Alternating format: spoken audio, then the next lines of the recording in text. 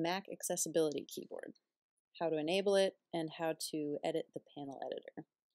So first, in order to enable the Mac Accessibility Keyboard, you go to your System Preferences.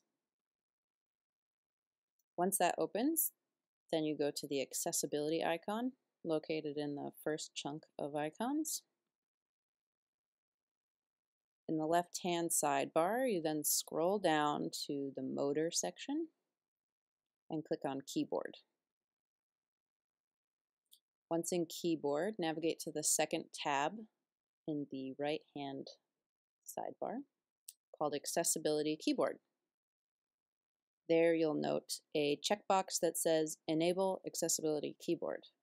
Select that, a blue check mark will appear, and then the on-screen keyboard should appear somewhere on your screen.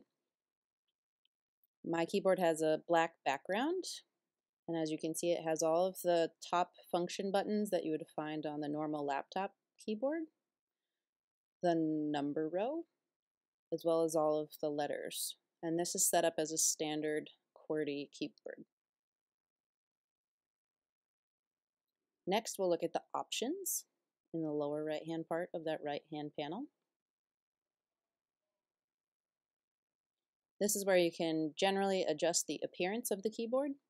So if you don't like the black background with the white letters, you can select light for appearance, and that will change it so that the letters are dark and the background is light. I'm going to stick with the dark keyboard. You can choose how quickly the keyboard will fade by checking off the fade panel after inactivity box. I am going to choose not to do that because I want my keyboard to be present at all times. The next checkbox is play sounds for keys and dwell actions. So if you'd like audio feedback for when the keys are clicked, you can check this checkbox. We'll talk about dwell actions in a later video. So when I click the Q, there's that keyboard sound. W, there's that sound again. I personally don't like that, so I'm going to uncheck this checkbox as well. Keys should be entered on this drop-down menu, mouse down or mouse up. This should be on mouse down. The next two checkboxes are for text entry, so you can choose to have spaces automatically inserted and removed when you're typing, and you can select capitalized sentences automatically. This reduces the amount of times you have to press Shift and the space bar on the keyboard, so you can select those if that works for you. Next, we're going to look at hot corners. It's the second tab in this window. Currently, all screen corners are set to Hide Show Home Panel. What that means is if you take your mouse cursor and you go to any of the corners and hold your mouse there, the panel, the keyboard, will disappear or reappear. So this is handy if you need to be full screen and the keyboard is obscuring your view. You can just bring your mouse to any corner. I'm going to turn them off for 3 of the corners and just keep 1. That way, if I accidentally move my mouse to, say, the right-hand corner, nothing will happen. But if I move my mouse to the left-hand corner, the keyboard will disappear and reappear. There are other options in this menu, but those all refer to options for dwell click, which, as I said, we'll get to in another video. The third tab also deals with dwell, so we're going to ignore that for now. Head back to the General tab and press Done. To change the keyboard options for your on-screen keyboard is through this small button in the upper right-hand corner. It looks like a filled-in circle with 3 dots. And when you hover your mouse over it, it is labeled Panel Options. When you select this, a window appears with multiple options. The first one is Custom Panels, which will bring open your panels that you've created. Currently, there are no custom panels. You can also zoom in the keyboard. So if the keyboard is visually too small or too challenging to target, you can increase the size. For example, if I select 150%, the keyboard gets significantly bigger on the screen. I'm going to go back to, well, actually I'll leave it there. You can also change the appearance just like we did in the options menu of the accessibility settings. So we can change this to a light colored keyboard. You can change the opacity or how well you can see through it. So just for a stark contrast, we'll select 30%. And now you can see that the keyboard is very translucent. So this is helpful if you are going to overlay the keyboard and you don't want it to take up a lot of the screen and you know the keys pretty well. I'm going to change that back to 100% for the sake of this video. Next are toolbars. So for toolbars, you can make your own, such as this one named Mail Panel, or you can select ones that are pre-made with the accessibility keyboard. Current text displays the text that you've typed in this upper part of the panel. Suggestions are auto-corrected suggestions based on letters that you've typed, and they appear underneath the current text toolbar. And then the system and function keys are the top row of the keyboard. You can have those turned on and off depending on if you'd like them. Those give you access to the volume of the computer, some media keys, some shortcuts for showing your apps or all of your open windows, as well as screen brightness. But if you don't like these keys here, you can turn them off.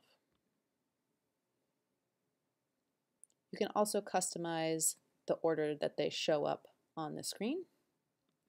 So if I select Custom Keyboard Toolbars, this is when my keyboard might get in the way, so I'm going to minimize it. You can change where they appear. So if I would like my suggestions to show up below the keyboard, just as an example, I'm going to press OK. When I open up my keyboard now, actually I have to unenable and then re-enable it. You'll see that the suggestions show up at the bottom. So if I were to type a note, I want to say hello, you'll see that my suggestions come up at the bottom. I can select, and then it is input into my text. Just going to close out of that and close out of my panel editor. Okay, back to the options menu. After toolbars, we have the ability to make the keyboard fade after a certain amount of inactivity, in this case 15 seconds. We can turn on dwell clicking, which I'll explain later. You can change your typing preferences, which were also available in the options menu of the accessibility settings.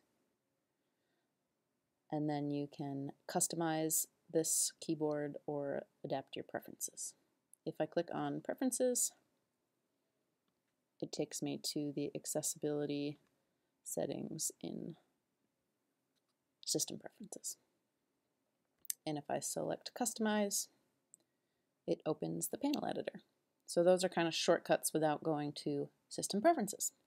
Next, we're going to review what is called panel editor. So to get to panel editor, open again your system preferences, navigate to accessibility, and then under the motor section of accessibility settings in the left-hand panel, once again select keyboard, and then at the top of the right-hand panel, select accessibility keyboard tab, which is the second tab. Near the middle of this section, you'll see a button that says Panel Editor, which you're going to select.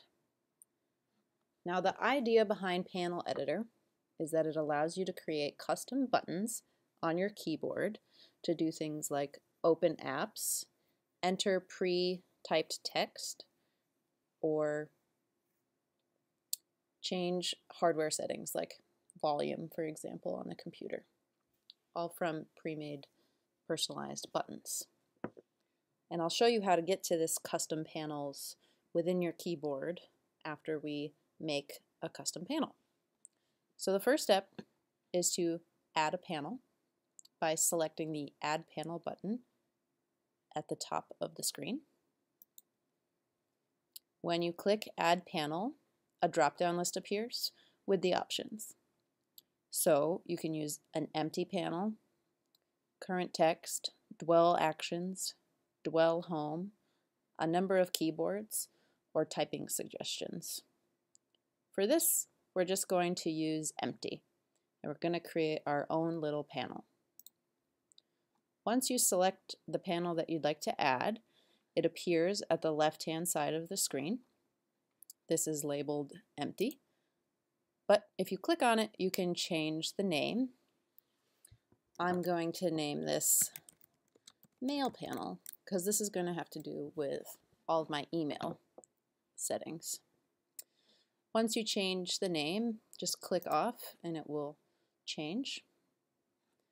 Now in the middle we have this grid, and at the right we have information about the panel, which we're actually going to customize last. For the panel, we want to add buttons. So in the upper part of this screen, next to Remove Panel, is Add Button. I click Add Button, and in the middle of my grid appears a black button titled Untitled. You can drag this button around. I'm going to put it in the upper left-hand corner of my grid, and I'm actually going to make it a bit bigger. So there are white boxes that appear around the button, which enable you to resize the button any way that you would like. When the white boxes are around the button, this means that you're editing the button, and all of its properties will show up in the right-hand side panel. The first property is name, and this is the name of your button as it will appear on the keyboard. And I am going to call this Open Mail. What I intend to make this button to do is open the Mail app. The second feature is the font size. I like the font size to be larger, so I'm going to select font size large. And then you can select the font color, and a little bit further down the button color. So I'm going to change the button color first to blue to kind of match the Mail app. And I actually like the white pretty okay, so I'm going to leave that. You can change the position of the text within the button. Currently it's at center, but you could put it at the bottom or the top. And you can also add an image. I'm not going to add an image to this, but that is an option. You can have the button speak out loud, which I don't think I will do that. And then lastly, you add an action. For this, like I said, I would like it to open an app. So I'm going to navigate down a little past halfway to Open App. When you select that, another button appears at the bottom of this right-hand panel. It says App, no selection, and then there's a button that says Choose. I'm going to select Choose, and then my application folder opens. And I want it to open the Mail app, so I'm going to scroll down until I locate the Mail app, click on Mail, and then in the lower right-hand corner, select Choose. Now Mail is selected, and when I click on this button in my new keyboard, it will open Mail. The second button that I'm going to add is going to pre-type my email address for me. So going through the same process, I'm going to make my button. I'm going to name it Address. I'm going to make the font size large. I'm going to leave it black. And then under Action, I'm going to select Enter Text. And then under Text, I'm going to say my email address, me@gmail.com, which is not true. But there's that. You can treat this as a sticky key, but I am not going to. So I'm going to click off, and I'm going to add one more button. So again, just going through the regular motions. And for this one, I'm going to have it put in my password, which is also an enter text. My password is going to be onion hurricane $. I'm going to name this PW, and I'm going to make the color pink. Okay, so this is just a small selection of buttons. If I click on the grid so that no buttons have the white squares around their perimeter, we see that in the right-hand panel there is the panel settings.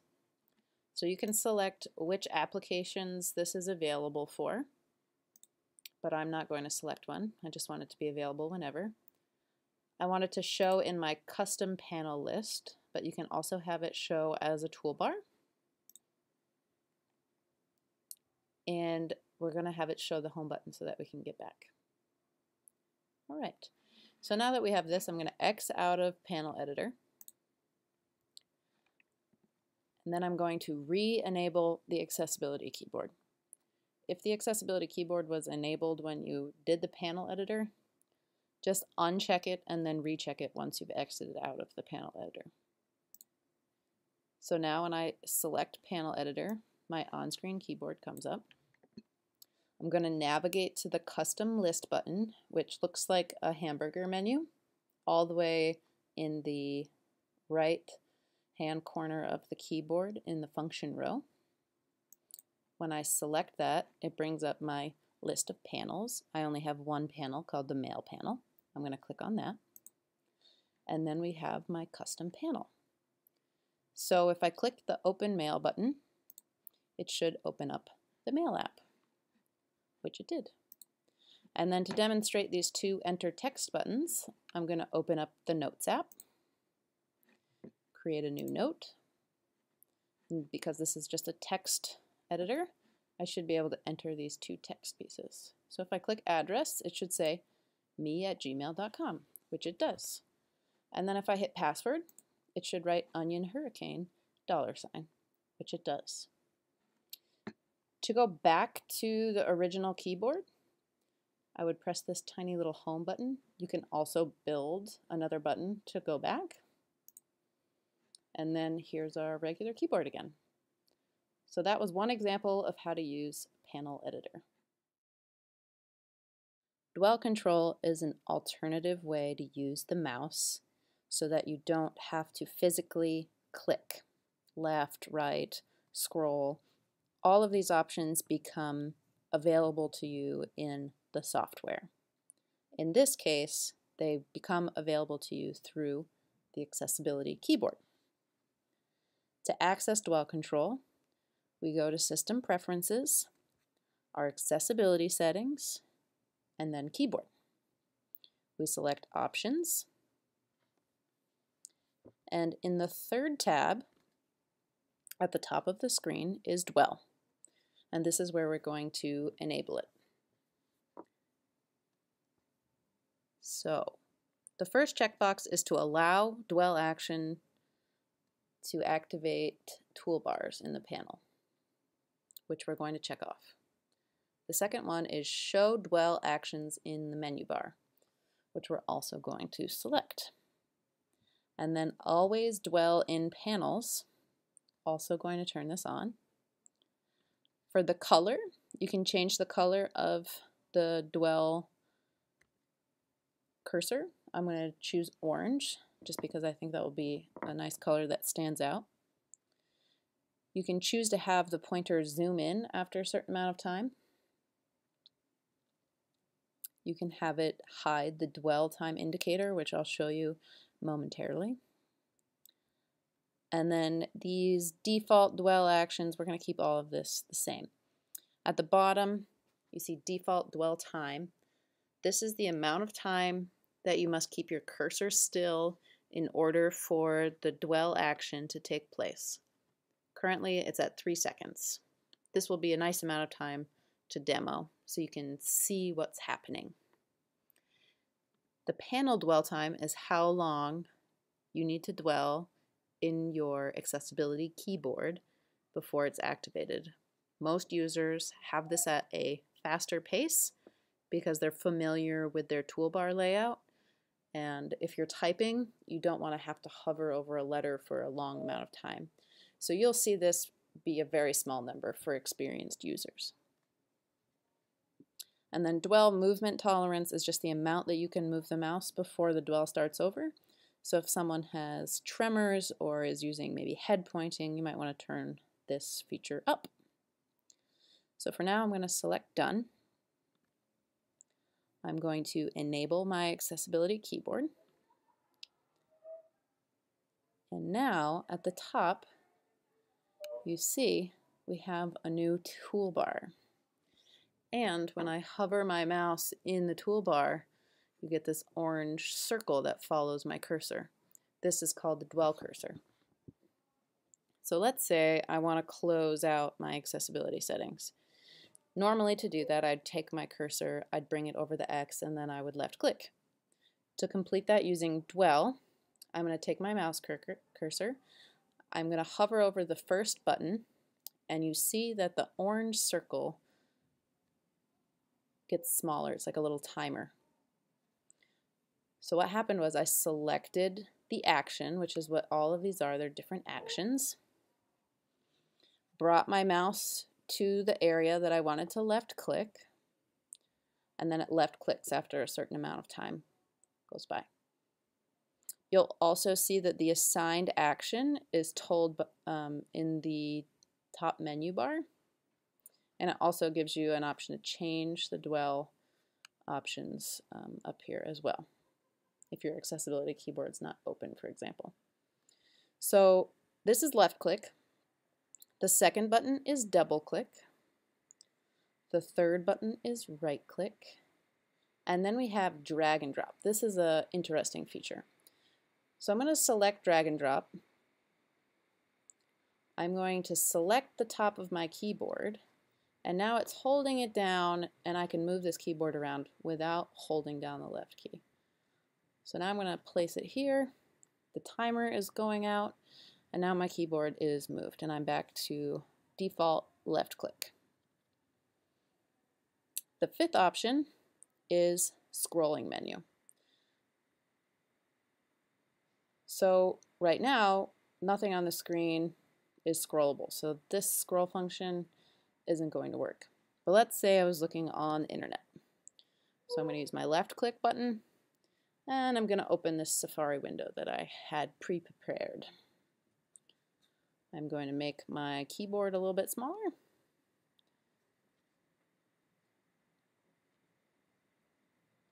And then I'm going to use the scroll function. I'm going to hover it over this Safari window. And now you see that these 4 arrows appear in the cardinal directions. If I hover my cursor over the bottom arrow, it scrolls down. And if I hover over the up arrow, it goes up. So that's how the scroll function works. So I'm just going to go back to my left click here. Close out of the internet. Okay, the last 2 buttons. The 6th one is the options menu. This is a nice option because when you let your dwell timer go out, you get all of your dwell functions in a circle around your cursor. And it's going to execute that action at the point where you stop the cursor.